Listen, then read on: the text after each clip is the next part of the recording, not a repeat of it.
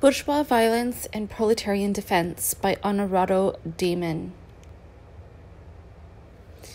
In the history of class struggle, particularly recently, the outcome of the politics of class compromise has always resulted not just in the peaceful reconstruction of the legal apparatus of bourgeois rule, but also in the co-option and adaptation of illegal forces against the workers.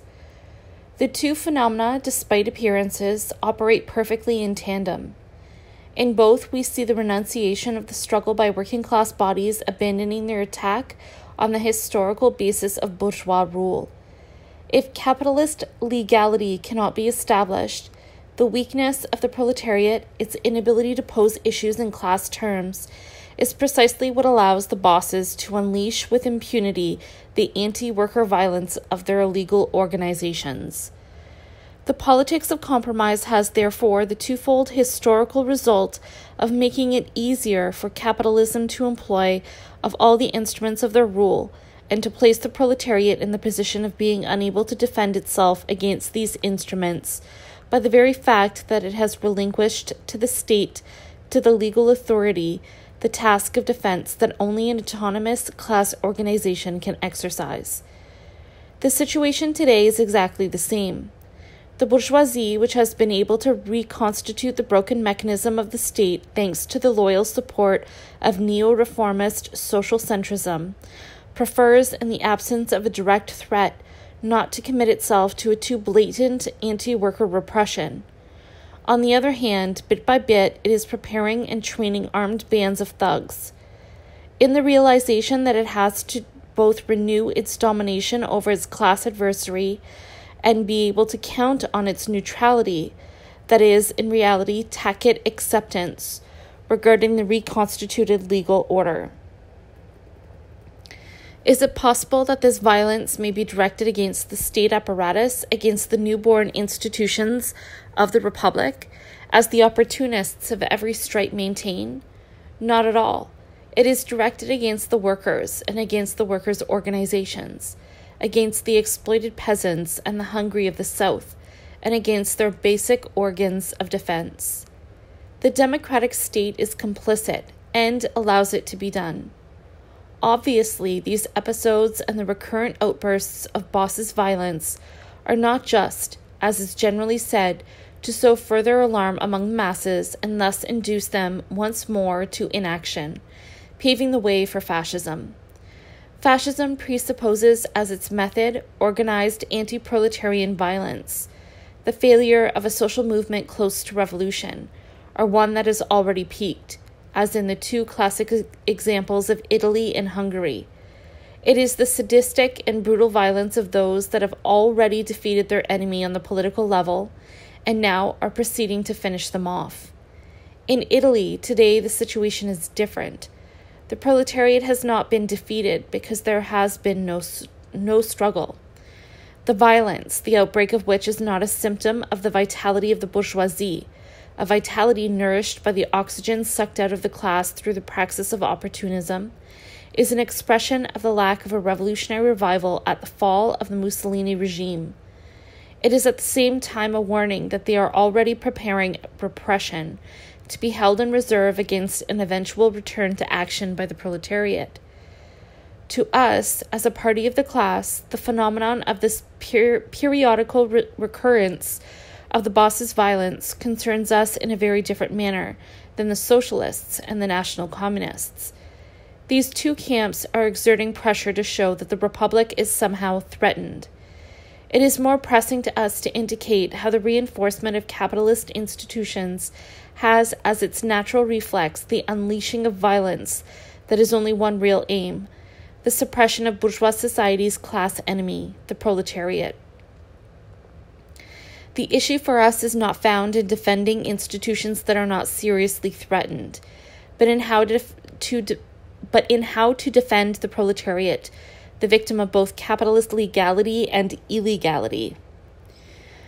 How should the proletariat defend itself against this new wave of violence?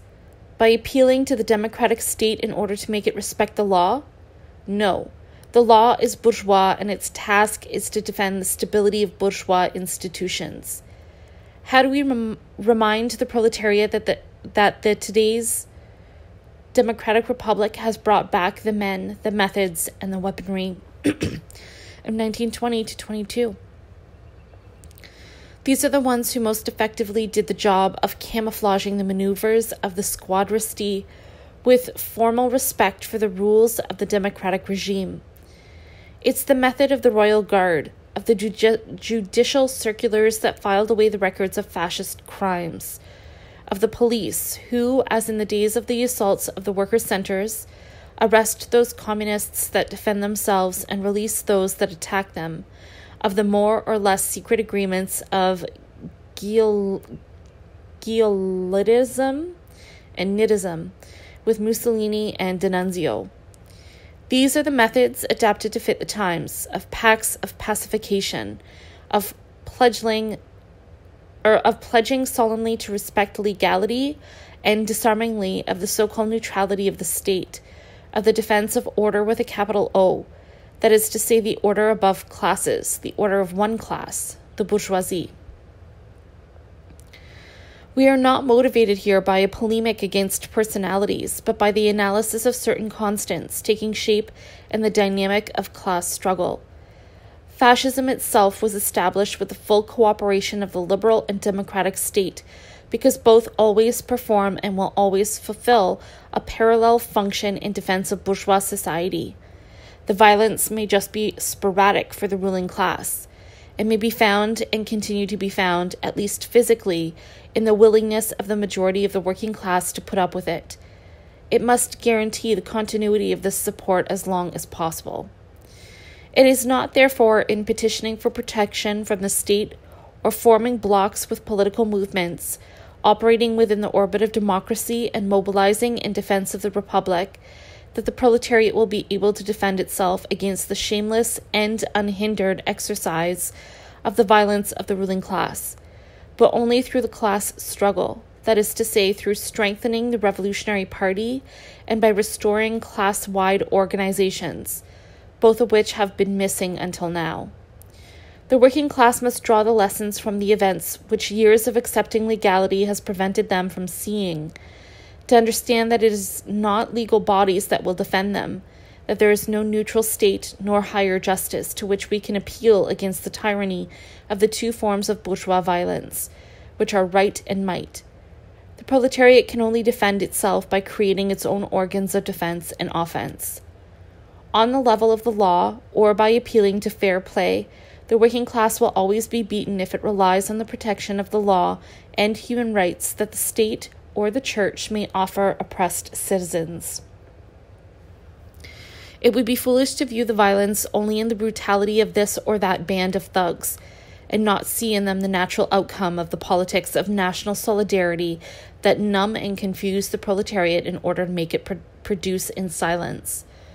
So the problem of the defense of the proletariat against this second wave of capitalist attacks raises the political problem of regaining our class autonomy in the solid redoubt of the party, and that is only one aspect of the problem.